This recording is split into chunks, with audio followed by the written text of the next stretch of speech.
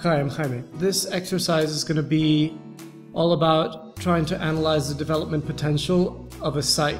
We're going to take real setback regulations to create a boundary volume, which we're then going to cut floor plates out of according to target floor heights and levels, and analyze a very basic gross floor area potential for the site.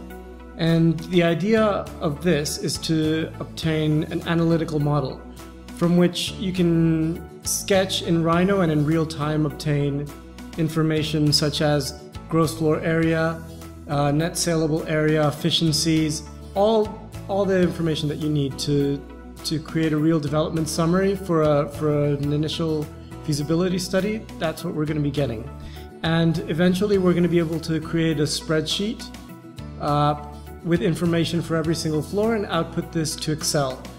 And all of this in real time from really easy to modify sketch in Rhino.